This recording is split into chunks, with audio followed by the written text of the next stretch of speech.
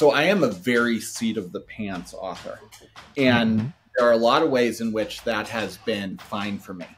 But what I've learned in the past, like probably 6 months, a year, is you can't do it entirely.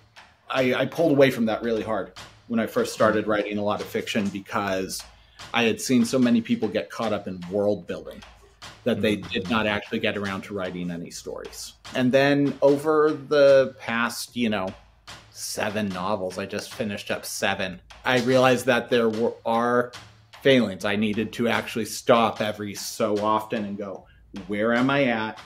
Where am I going? What's going to make sense to get me from point A to point B? And I really needed to get that down on paper more.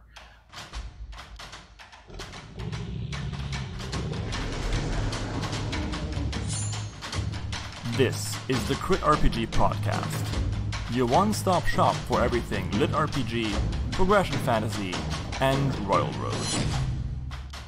Hi everyone and welcome to the Crit RPG Podcast, the only podcast where the guests butter up the host before the show starts. With me today is RC Joshua, who has been buttering me up before the show started.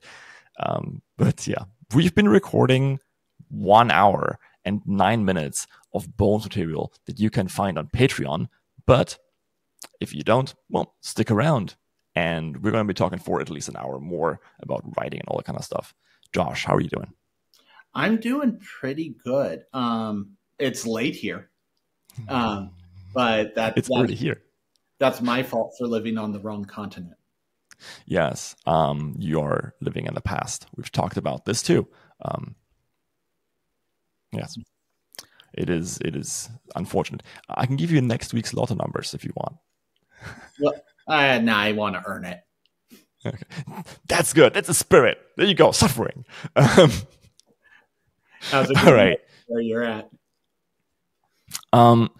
So, as I said before, I am for once actually short on time when we're doing these things. Oh yeah. So we need to be very, very focused. Focused on this podcast. Yeah, that's a good one. Anyway, tell us about your stories. Pitch us your stories. Why and how did you write those stories? Okay.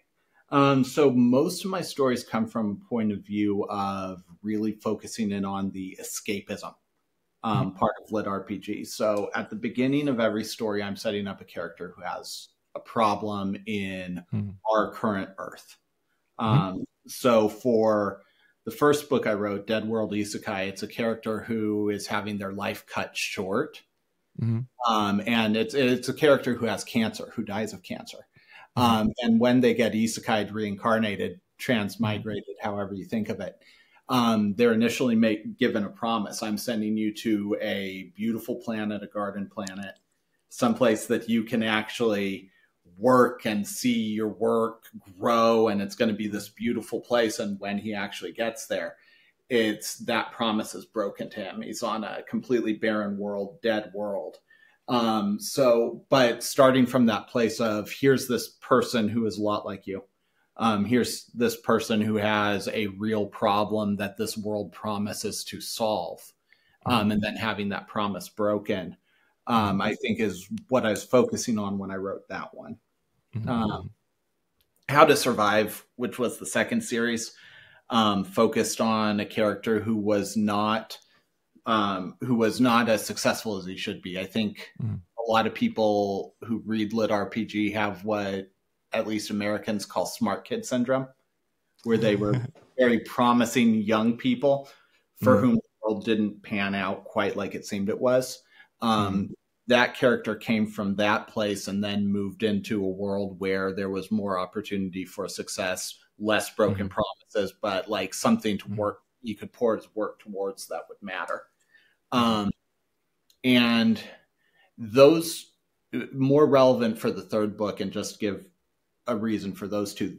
Deadworld was written in a time where I was horrifyingly depressed. And somebody said, what are you working on next? And I said, a guy who's going to be alone with broken promises in a dark, dreary, empty world, struggling to survive. Yes. And I was going through that as I wrote that book. And then How to Survive was more about like my past, just like jobs that didn't fit and a world that hadn't worked out quite like I had planned as far as success went. And then the most recent book, which is Demon World Boba Shop, is completely fluffy, nice slice of life stuff, which I chose to write because I was, it's writing game is hard. And I was starting to get stressed out with a lot of it and had to focus in on a guy who started out on Earth in a stressy way, working too hard, and then went to a place where nothing bad, really bad things can happen, but everything always turns out right. Yeah. So, I feel that's so hard. That's at least what drove those premises. Like the books are long and involved and chapter by chapter. Why I'm writing what I write changes a lot, but I think that's what drove those 3 books specifically, where I started out from and why I decided to write it. I can relate to all of them. Right. Except I didn't write the Broken Promise one yet. Oh well, I did, but it's not on Royal Road. I have taken down some notes because actually I think there's so much to talk about here. But the Demon Boba Shop one, I was disappointed that you didn't call it a Bubble of Life story. I'll put it in a blurb somewhere. Please do. In the blubber. Anyway, no, but I've been thinking about this for a while, ever since one of my guests mentioned, like, hey, is there any like spiritual lit RPG, right? And you mentioned this thing of, well, someone dying of like the premise of one of your books is like someone dies of cancer and then gets sent into another world. And I wrote down like this very short thing called like reincarnation myth, right? Now I'm going to like do a little bit of a detour. There's this guy called, let me just get his name.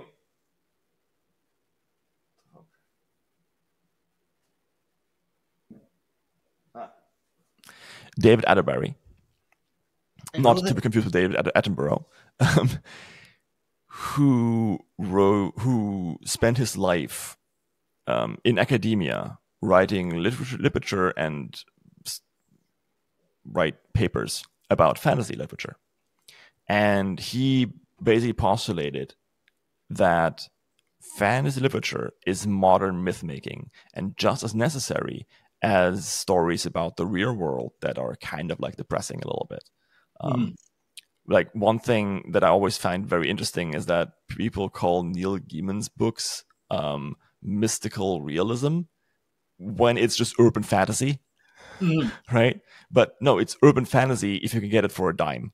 Like that's the whole difference. But there's a lot of these isekai novels that we write are takes on, paradise, right? Yeah. They're takes on Valhalla, right? So I thought, like, have you integrated stuff like that in your story? Like, because you started out on this premise. I think it's mostly subtext rather than explicit text. But I'm a relatively religious person in real life. And that concept of like this promise of something that fixes things after your life is over, even if your life doesn't go well. Here's this thing that will eventually come in and fix it, and it'll all turn out right in the end, is easy for me to suffuse into it because I've grown up in that particular, what for some people would be a mythos. So I don't think it's necessarily me going, I never hint that those people are not fully alive again, if that makes sense. But it is something where it's like, I recently rewatched the show The Good Place. Oh, I love that show. It's so good. I think about it constantly when I'm writing these books because so much of it is, what if you showed up to this place and it was different than you expected? Like it appeared to be one thing, especially with Deadworld. Like you were promised heaven and here is a form of hell. And what can you do to fix that? was definitely a huge premise there. So I think about it when I write it. I don't want to say it's an explicit thing in the books, because I think if you went looking for it, you probably wouldn't find it. But yeah, I think about it a ton. That's a very good point. So, I mean, thinking about isekai more, right, and the idea of that being like paradisical, the scene that always comes to mind is the first scene in He Who Fights with Monsters, because Jason gets pulled to this other world, and this is just stereotypical. This is just like for most other isekai novels, right? It almost always starts in a glade. Yeah, you right? have to have a calm place to. But he's almost immediately, because it's a glade in a cultist compound, if I remember right. Exactly, and it's like it's a little bit like that, right? It's Garden of Eden, but just a veneer of it, right? Yeah. It's actually in the middle of a desert, and there's like the first thing he sees is like this like wild rabbit just tries to kill him, right? So it's always that thing of like, we've been promised paradise and we're not getting it, right? Yeah. So why not? What's up? And the other example of this, like if this is, hey, rewards in the next world, right? Then system apocalypses are the exact opposite. Yeah. Because that is, you are trapped in this world. There is nothing after it, or maybe there is, we don't know. But if you're thinking about it, everything in every system apocalypse ever is just taking reality and cranking it up to 11. Whether that's Bimort, whether that's Dungeon Crawler Carl, whether it's Apocalypse Me, I'm blanking on more here. How to Survive at the End of the World by R.C. Oh yeah, well by R.C. Joshua, right? That's great contemporary genius, R.C. Joshua. Yeah, man. I hope I got that kind of podcast someday. Right, but that's all about like the absurdity of what we experience in our real lives, and then kind of cranking that like up to a maximum, where suddenly people always giggle about the subway level in DCC, but I've never seen something more like that is just genius on so many levels. Like the whole like being trapped in a job commute thing, coupled with like addiction to drugs, coupled with like the murderousness of being trapped in a machine. Oh, yeah. And like at the end of the line, in many ways, it just all ends in a void. Like, God damn it, Matt, who hurt you? But also, thank you. Right? It's. Well, and as a tool too, I mean, there's something to be said for people who can do this well, taking something like that is instantly relatable and understandable to the reader, and taking all the elements of that let them shortcut understanding issues, and let them shortcut like, this is what's going on, this is what's happening, and still making that into its own thing, still making that into, because it's not just a subway level. Like he could have done the same story beats in a ton of different settings, but the subway lets him focus on the cool stuff. Like him saying, this is a subway thing, you understand what that is, here's where it's different and neat, is a whole thing that I really respect. Yeah, I like subway. It's really good. Jumping into the next question. What's the best advice you've ever gotten as a writer? Oh, so this isn't even from a fiction guy. This is from a nonfiction writer who I disagree with on almost every point he writes about. But he's a tremendous writer. His name's Freddie DeBoer. He's not super duper famous, but he's known. And he put out a guide for writers who wanted to write nonfiction mostly. And his advice was, the field is so incredibly crowded now with different writers that you're going to have people come in who will tell you in that crowded field that what you should do is follow these 100 rules, these 20 rules. Like, here's things you never do, here's things you always do. And he says you should flat out ignore every single one of them. And I absolutely agree with that, because we're all rolling the dice on, I think, will we find people who read our stuff and enjoy it? And they have so many choices now that the only thing that you can really offer people is the way that you yourself are weird.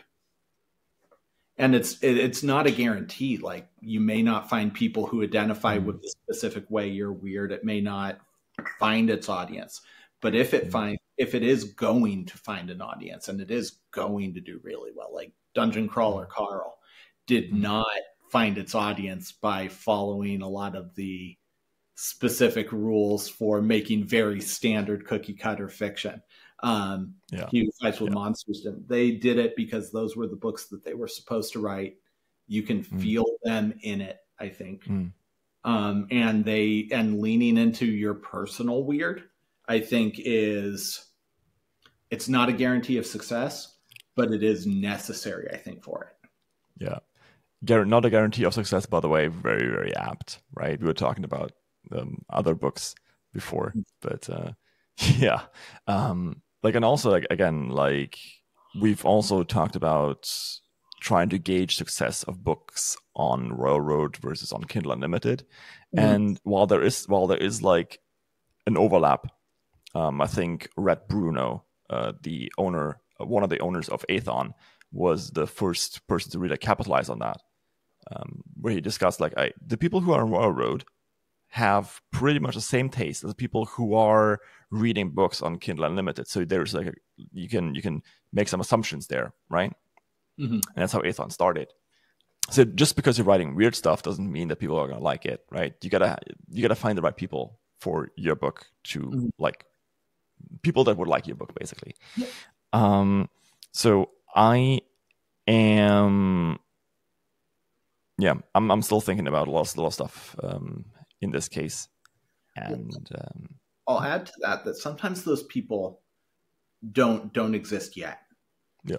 And sometimes your brand of weird is the right thing and your writing skill isn't there. But the people who, I mean, there are plenty of stories of people who have written 5 books, 10 books before they got themselves to the place where it could hit, and they found the audience where it could hit. And then they did quite real well. It's really harsh of you to shout out small indie authors like Brandon Sanderson like that. He's done well since.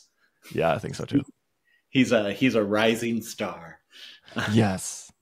He's I think he's like he's going supernova pretty soon. But the thing that you said about rules though is, and I want to underline this, there's wisdom at the core of every rule. But right, rules are bad. Like, all rules are bad, but sometimes they're helpful.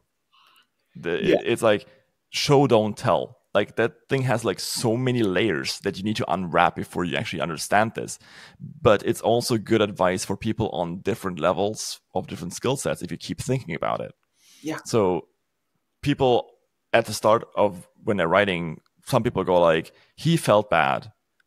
Can you show us how bad that was, right? So you can say it felt like he was being stung by bees in his stomach. Well, and the American jazz sort of metaphor that they use is you have to know the rules before you can break them, sort of thing. Yeah. But I have seen, and I think we've all seen, people who have said, "Hey, come read my writing," and you go read it, and they're trying to break the rules without knowing them, and it's some of the worst stuff you'll read sometimes. And I say that brutally because I love these people and they're trying. But at the same time, there's mistakes on both sides. Some people overfixate on the rules and then they can't do anything. And I think the people who are really successful are the people who have a good enough grasp of the rules, but also have that self-confidence to then try something different. There's a concept of shuhari. It is from, I think it's Chinese or Japanese martial arts. I'm never quite sure. And it's been widely used in agile coaching circles.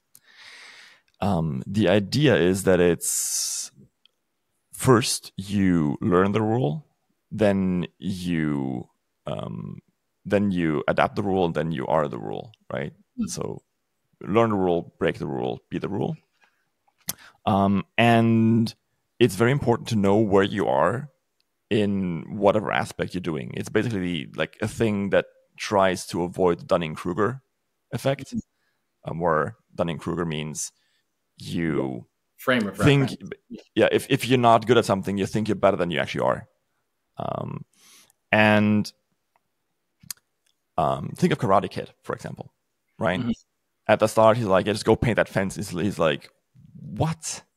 Like, wash the car, right? Wax on, wax off. And then he doesn't even understand why the rule's there, he just follows it. And then because he's integrated the rules so well, he can like, oh, this is how I use this. This is nice. This is very good. And then he comes into the ha phase. And then later on at the end of the series, he really makes his own rules. He makes his own fighting moves and all that kind of stuff. So if you're thinking about it like that, try entering a karate tournament without ever having done karate. And it's like, you punch people in the face, how hard can it be? Right? You either get disqualified or you get punched in the face, or both. Well, and to put that into practical advice for people who are like trying to write or get started writing, like there's going back to Japanese meta, like doing stuff sort of metaphors. There's a Go proverb that's like, lose your first 100 games as fast as possible, because you aren't going to be good when you start out. Like, you just aren't. That's fine. Nobody is, right? When they start out, everybody learns, everybody practices. But like, if you can, for me, I mean, I've written 700,000 words in like 8 months or something crazy. Oh, nice. And I have gone from, in like maybe 2 years ago, being like, how do dialogue tags work again? Like, how often do you use them? Like that level where it's just sort of puzzling over how a sentence works in some ways.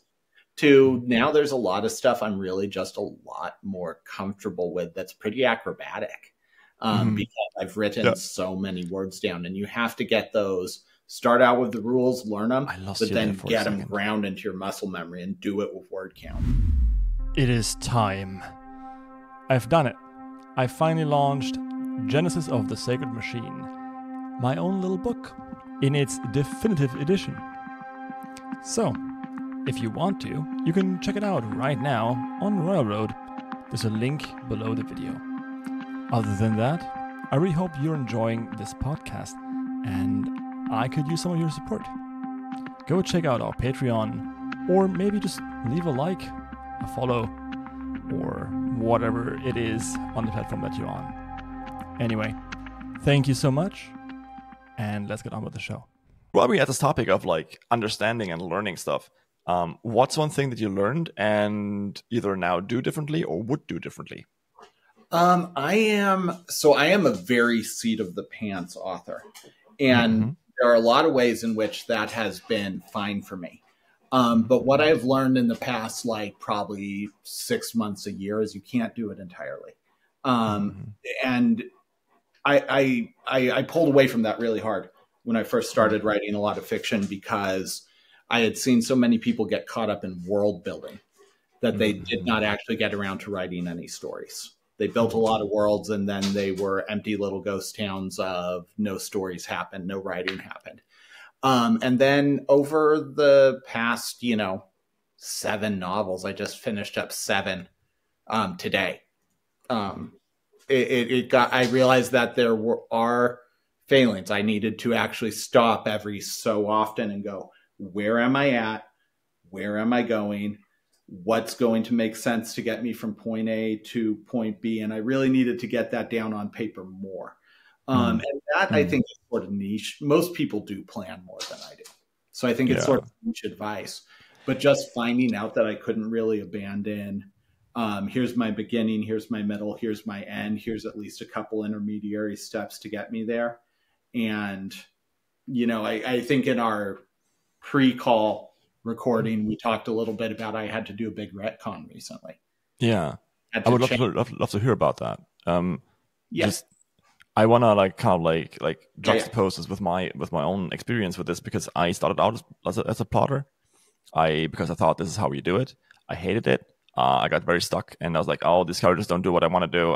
This is weird. Then I went complete Panzer and just wrote, and that then turned into like this recurring loop of like the same emotion over and over again, because I didn't like re-reference what I did before. It was too much. This also wasn't good.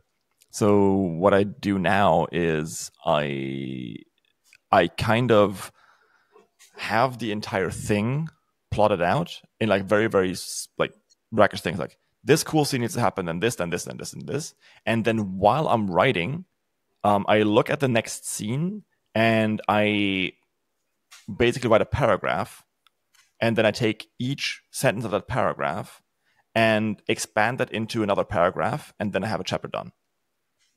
Right? So, for example, Sam wakes up, she walks upstairs. She needs to grab her weapon, but this and this happens. And then whenever I'm like, oh wait, this actually needs more space, I actually add even more sentences. I explode these things even more. This actually works super well for me, because I don't have to read this stuff and go like, oh shit, I talked about this like yesterday already, so I need to like redo the entire thing. That saves me a lot of time. But you were saying retconning. Really would like to hear about that. Yeah, I was writing Demon World Boba Shop. This was book 1. I'm now done with book 2. And it's a very, very soft slice of life, but I'm of the philosophy that there still has to be a plot in there. There still have to be some stakes, and they maybe aren't, I'm fighting a pack of dragon wolves with a mace stakes. Like, they aren't like that, but there has to be some tension, some place the story comes from. So without going too much into spoilers, one of the characters gets ill. And a bunch of readers, as soon as the character got ill, that came out of nowhere for us. There was nothing, no foreshadowing, no nothing. And in real life, that's how people get sick. So I didn't think of it at all when I wrote it. Like, you know, in real life, sometimes people just get sick and die in a day. But they said, as far as the story goes, it was a very jarring turn and very almost painful to read, in like a not in a dramatic good sense, but like in like, this chapter was very happy, this chapter is very sad, and we had no idea this was coming or even possible in this world. So I had to go back, and there were some complaints that were related to that. So I had to go back, and a lot of readers said this. There was a group of them who were basically saying, yeah, we all feel the same way on this. And I felt like I had to respect that, go back, add in some foreshadowing, change a couple mechanical ways things worked. And then to do all that in a way where people who didn't go back and read the retcons would still be on the same story track. Like to change details and things in a way where it would then fit without changing the trajectory of the story at all. And I think it was major changes to 2 chapters and minor changes to 3 or 4 others. So it wasn't luckily tens and tens of thousands of words, but it was good. I mean, at least I think it was like a day to 2 days of work to do it the way I wanted to do it and really figure out where everything had to be adjusted. Because I didn't really plan, I wasn't really thinking, okay, I knew I was going to have some sort of tension near the end of the novel. It needed to be there. And when I got close to that point, I decided on it and jumped right in. But because I hadn't planned it and I hadn't done the mental work on it, it ended up being visible in the work, and it had to be fixed. Yeah, that makes total sense. I think this kind of thematic foreshadowing is really important, right? So if people understand at the beginning of the story, when you're doing the promise, that bad things happen here, but it's going to be all right, right? That's a very, very hard promise to make, but it is also very important. So you have about like 3 or 4 chapters to like really nail that promise down. And I'm partially interested, or particularly interested, I should rather say, in the whole retcon thing, because I just retconned 36 chapters. So I took the current version of Torchbearer, and that's on Railroad, and it has some major problems because it basically didn't change from the first version. And I redid the entire start. I chunked out 20 chapters and added 36 and then rewrote the rest of the book. And that didn't take me 2 days, unfortunately. It took me a little bit longer. Did it hurt? But did it hurt to do? No. It would have hurt me. No. That would have been painful for me to do on some of these. Even if it was bad and I knew it needed replacing, it would have been painful for me to cut out the tumor, so to speak. I can see where you're coming from. I thought it would also hurt me way more than it did, but for me it was like, just take all the stuff. I know where I need to go now. Like this is the point where I need to integrate. So let's write to this point again. And then it was like chucked everything out. I didn't even look at it. I didn't go like deleting it word by word because like it doesn't make any sense. Go in Scrivener, select everything, copy to a different folder. Done. Like let's get going. And then I turned those 20 chapters into 36. I added 60,000 words to the novel, but it's been good. But it took way longer than I thought to integrate those two streams coherently. Yeah. So that people were like, oh yeah, okay, I understand this. And even now I have characters in there that weren't in there before, and events that were important that I probably can reference in the second book, because the people who read the first book and don't want to reread it again, they won't know what happened there. But yeah, I'm probably just going to like not mention these people a lot. Not the most ideal way, but yeah. Yeah. Well, and I think it's a good compromise because, and you seem to have the same instincts as me on this. You have to respect the experience of the reader who has been with you the whole time. Yeah.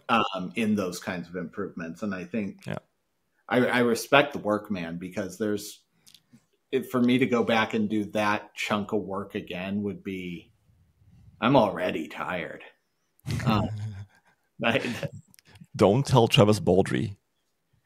Because he was like, I hate doing work twice. I never do work twice. Like, okay. Sorry, Travis. Well, yeah. And I mean, there are a lot of writers. I think it would be interesting for me to see how some of the writers I really like a lot who are on that like 5 a week or 7 a week release schedule, how they'd be on a 3 a week schedule where they did have more revisions and they did have more time to revisit work. Because at the pace you have to write to make it up through the Royal Road, and there just isn't time for it for most people. I mean, famously, Shirtaloon reduced his output from like 5 chapters a week to 3. And I think he's doing pretty well with that. Yeah. Right? Last week I wrote 16, I think. And I had to go back this week and really review it very carefully to make sure the quality hadn't slipped. It's just an insane pace. And and I'm in shape, like, so to speak. I have good writing cardio right now. And even then it's like, back in the day, people would work for years on a single novel. Yeah. And we've got, I write one every month or so. Yeah. And like, I think this is something very particular to like our space, which is comparable to like pulp fiction, right? And like romance and all the kind of stuff, like very easy to churn through kind of stuff. And sometimes I think that maybe I'm also in the wrong space. Not like that I don't like it. I love it here. But I think that like I should probably think about like submitting my work to a trad publisher. Right? They have like shitty rates, but big advances. So the distribution. Most popular pulp fiction of all time was written in your home country. It's a book series called Perry Rodan. Oh, Perry Rodan, yeah. Yeah. Is it Rodan? Not Rodan, but Rodan. Yeah. It's Perry Rodan. I've been trying to collect them over the years. I've got like 5 or 6 of them on my bookshelf right now. They're fun. I got a sticker pack. Oh, do you? That's fun. It's super cool. Yeah. Like it's for it's a first contact kind of sci-fi story for everyone who's like going. It's been going since like the 60s. Yeah. Very powerful at the beginning. Very much almost like an isekai novel. Like guy goes to the moon and then stuff kicks off. Yeah, and it's they wrote different sci-fi very differently back then, and they rebooted the start also because it didn't hold up very well, and there were lots of like continuity errors, like lots and lots, because it wasn't just one dude writing these. It was like an entire series, like an entire team of people, and some of them had the Superman problem, right? So what can Perry do, and what can't he do? And then they didn't read all the novels before and just wrote something new into that. And there's the silver editions, like I think they're calling them, where someone just goes through all the entire stuff and edits everything. And then he was like, well, I saw it, but I had to like kick out this, and this. I just couldn't fit into the canon. Like I just couldn't. Like it didn't work. So enjoy the stories. I hope they're nice, but they're not canon anymore. So yeah. They are for America, specifically in an American way. What they are German sci-fi Hardy Boys. They are formulaic, churned out, super interesting. Not always great, but always fun. They are fun little 10-minute read. You can burn through one of those novels in like 15 minutes. But so I think that's like a very, very good point and a very good tagline for lit RPG in general. Not always great, but always fun. Yeah, absolutely. I like it. That's a good tagline. Yeah. Okay, awesome. I have another question for you guys. For you guy. Tell me about one book that you love and why is it awesome? I'm gonna very quickly touch on two. And cool. I mentioned one of these in the pre-call, so go get on the Crit RPG Patreon and get all that, because he deserves it, and he's a beauty. Thank you. I think I mentioned at this point that RC Joshua also has a Patreon that you can check out. Yeah, we do, and we launched a book, which I'll hopefully end a call. Can I plug it? Yeah, of course. Okay, cool. So we'll get to that. But right now, Warby Pickus's Slumrat Rising, I think, is it's some of the best writing in the whole realm right now. He's very good. It's always interesting, even when the character is not in the most interesting part of the story. The writing holds it up. I think he's doing masterful work. I really, really like it. The setting is bizarre in a lot of ways. It is very non-standard, so I don't know if it'll fit for everybody, but the writing will get you, and it'll hold you. And I think in secondary to that, especially the beginning, maybe to the first like 100 chapters or so of Unintentional Cultivator. Yeah. Is it unintentional or unintended? I should be better. Unintentional, I think. Yeah, it just very, very good writing in like the sort of it's cultivation, so it's not really lit RPG, but you don't always differentiate the two in your heads, guys. It's progression fantasy. Yeah. And it's really the same thing there. Like, especially with cultivation, like everybody's got a lot of the same beats, so it really matters a lot how good the writer is. And this just normally I've dropped cultivation novels by now, and every time it updates, I go, good, there it is. Now I can be happy for 15 minutes. Nice. And I read for the writing more than I do for the story in a lot of cases, but both of those writers have both and are very good.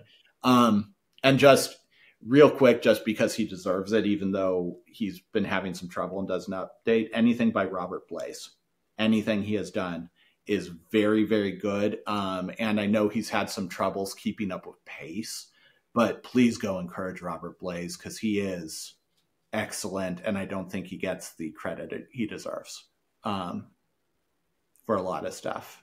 That's Jester of the Apocalypse, I think, and the new one, Lifesteal, 1% Lifesteal. Yeah, there's I forget his name, but someone recommended this recently to me.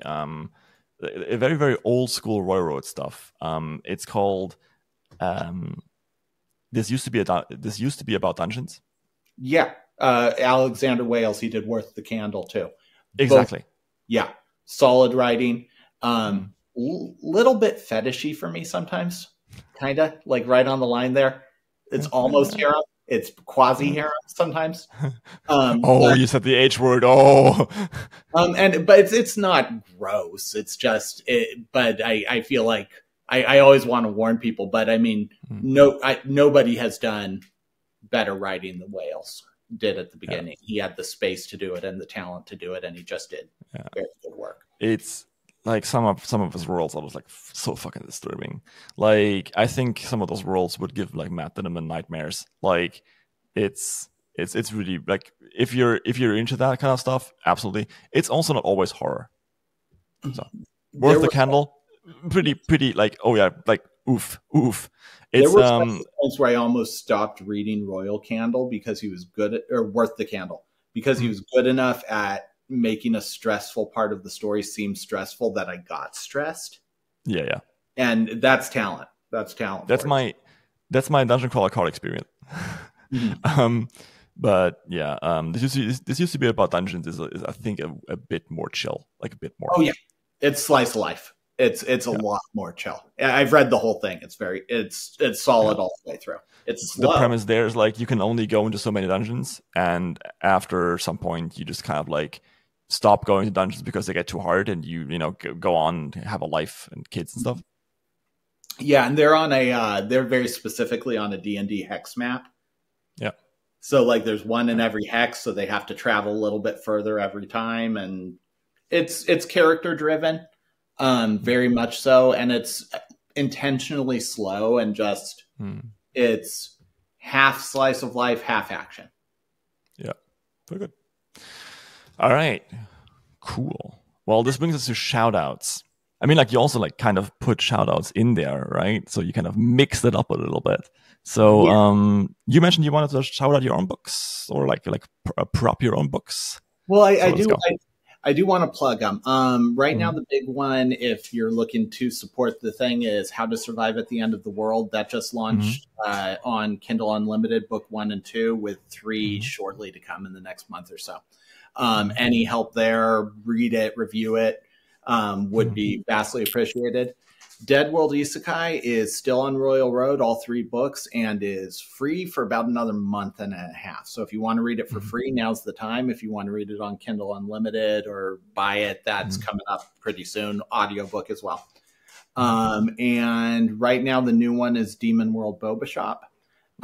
It is the slice of life. If you're looking to calm down, that's the one. And it's very honestly, it is the best stuff I've written so far. So if you're also looking for my current final form, it's me writing about a guy making tea. Nice. So that sounds very interesting. It's good. It's the one I like the most. I don't actually know if it's the best because I'm biased because I like it the most. Yeah. I mean, like we talked about writing stuff that you kind of just chilly enjoy as a sort of palate cleanser between writing about lots of gruesome stuff, and I think every author has that. I can't wait for Matt Dinniman's like a palate cleanser, but maybe that was like Kaiju Battle Surgery. Maybe that was his palate cleanser. I don't know. I will never know. But the chill vibes of Kaiju Battle. The chill, absolutely, man. It's basically I ran away to evil, just like a little bit more spicy. Narrated by Heath Miller. No, the next question, or like not the next question, but kind of adjacent to that is, did you see that Matt Dinniman got like a trad published contract? I heard a little. I've been deep writing the last couple weeks, so I haven't seen a ton, but I heard scuttlebutt. I saw a little bit of it. Which is fantastic for him. Absolutely. And I'm assuming, is it something? Fill me in. Is it something new? Yes, it's. I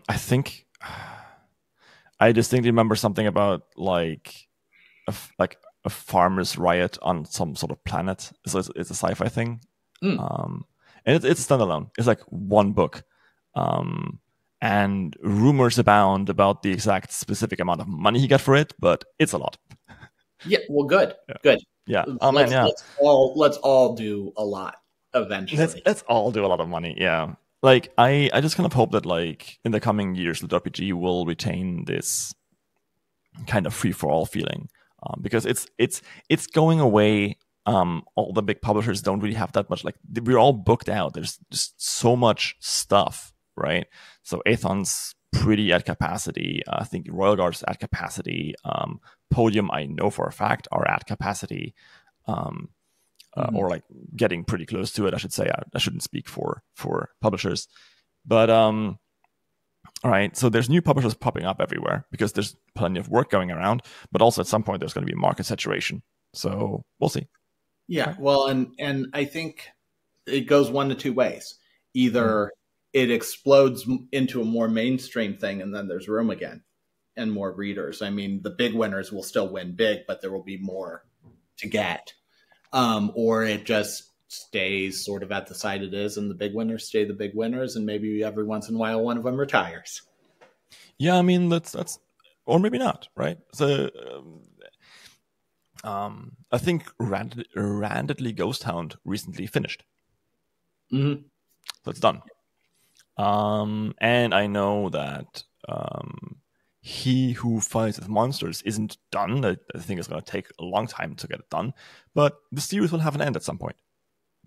All right. So it's not an endless series, even though sometimes it looks like it. Well, but what I hate to say, because I wish that there was a way to cheat this, really, really good stuff will always win. It doesn't matter how saturated the market is. It doesn't. If I was writing true masterpieces, generational works, like, you know, I'll get that. Yeah, maybe, right? It's there's a lot of luck involved too, right? So it's about finding the right market for your stuff, and then first of all, being lucky enough to know where your right market is, and then the right people reading that. Like, my biggest example for how luck plays a huge role is Biggest Nicholas Wolfwood. You know him? I know. I probably do. I have an inability to remember most names very easily. It's maybe you don't. He's a Twitter guy who has a Trigon Maximum fan account. Oh. And he was tweeting about the new upcoming live action thing. And then he tweeted like, oh yeah, by the way, go and read this book. Don't read anything about it. Just go and read it right now. Stop anything. And he posted a picture of, I don't want to butcher her name. Anyway, the book's called This Is How You Lose a Time War. It's a novella, pretty short. And it's won the, I think, Hugo Award like a couple of years ago. And overnight, that thing got like millions of retweets. And that book shot from like, I don't know, like spot 10,000 or something up to like number one on Amazon, like up the charts, right?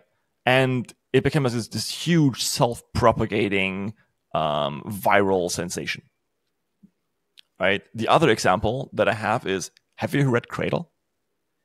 Actually, no. Believe it or not, it's on my list to read because I've been trying to get enough time to start it. But everyone has heard about Cradle, right? Yeah. Even if you don't like it, like everyone's like, but have you read Cradle? It's because it's almost a meme, right? And at some point, the joke, like, just, I don't know, like, this guy probably earned a lot of money with Cradle.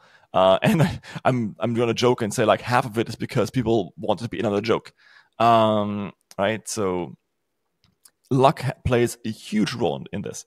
We talked before the bonus stuff, or before the bonus stuff, I think even, about how certain authors just were at the right place at the right time, right?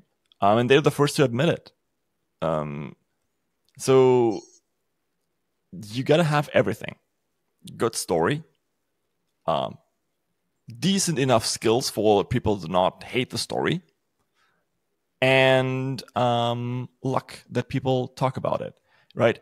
If a certain amount of catalysts, so people who talk about what they like, or early adopters, like very vocal early adopters, hit your story soon, and then start posting about it on these threads on Reddit, like, oh hey, I like this book. This was really nice. You're going to like slowly but surely gain a following, and that then self-perpetuates. It's super easy being like, yeah, this is YouTube talk I recently watched, and he said like it's super easy being a billionaire. It's never been harder to be a millionaire, to become a millionaire, right? So you just gotta wait. Yeah, and by the way, any influential tweeters in the audience, please feel free to rocket me to fame and just ridiculous fortune, because I got nothing but time for that. And when you get super famous, of course, you're gonna like retweet the podcast. Yeah, absolutely. I will put it in the back of the next book I put up on KU. I'll tell my editor, like, please put in a plug for Crit RPG, and and I mean, you can like put it in the front, like dedicated to Crit RPG, the podcast that made me famous. That sounds like a very good idea. That's yeah. When I'm giving the State of the Union address for the U.S., I will be like, by the way, Crit RPG. R.C. Joshua, Poet Laureate. There you go. All right. So this has been the Crit RPG podcast. Enough nonsense. Usually I would say we're going to keep talking after this podcast is over, but we've already talked a lot before the podcast started, so probably this is going to be a bit shorter of a post-show. Nevertheless, I really hope you enjoyed the show. Please do give it a like, a follow, rate it on iTunes or Spotify. That also helps a lot. Good ratings, of course. Bad ratings don't help a lot, but it's your choice. I feel hurt. Yeah. RC, any last words? We covered most of it, but I really appreciate you having me here, and it's been a whole lot of fun. No worries, dude. Like, I really enjoyed the podcast too. Like, it was really, really good. Like, we talked, like I said, about a lot of things. Yeah. And if I didn't have this work meeting in a couple of minutes, I totally would like keep going with this. Oh yeah, but absolutely. Well, and hit me up anytime you need another episode. It's a nice little break from the typing.